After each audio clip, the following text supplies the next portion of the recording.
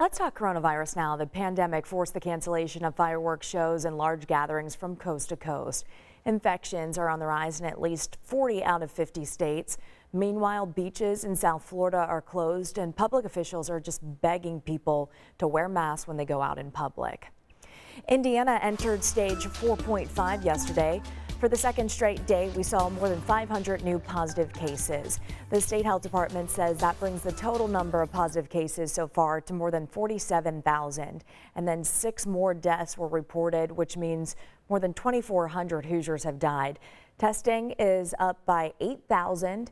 So you can see there on your screen, more than 512,000 people have been tested so far in Indiana.